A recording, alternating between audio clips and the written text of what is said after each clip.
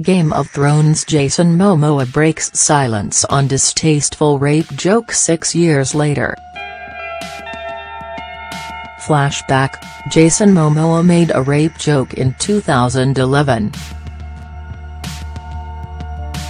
The actor, who was part of the Game of Thrones cast as Khal Drogo, is set to hit screens as Aquaman in the upcoming movie Justice League. But past comments have returned to haunt him in the light of the mounting sexual assault allegations against Harvey Weinstein. Back at Comic-Con in 2011, Jason discussed his love for playing Khal Drogo in Game of Thrones Season 1. Horrific: in Game of Thrones Season 1, Drogo raped Daenerys.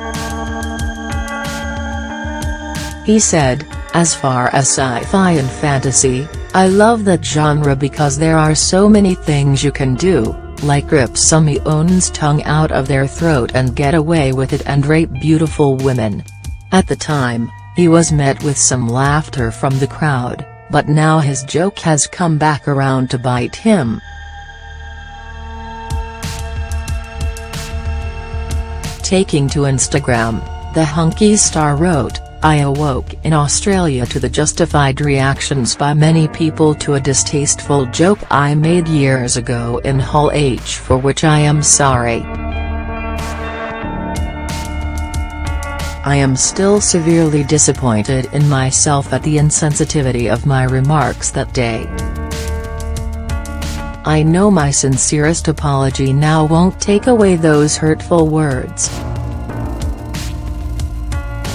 Aquaman: Jason Momoa stars in the upcoming Justice League. Jason Momoa, he went on, "Rape and sexual harassment can reach anyone, and I have seen firsthand its painful torment among members of my own family and friends. I made a truly tasteless comment.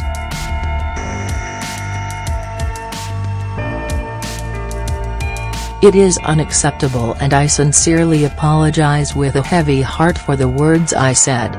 Back in the first season of Game of Thrones, Jason's character Drogo violently raped Emilia Clarke's Daenerys Targaryen. Apology: Jason Momoa opened up on Instagram. Dany would go on to fall in love with her barbaric husband, mourning him when he died a grisly death. Rape has been a recurring theme in Thrones, with Sansa Stark falling victim to it at the hands of Ramsay Bolton. Game of Thrones is expected to return late 2018 or early 2019.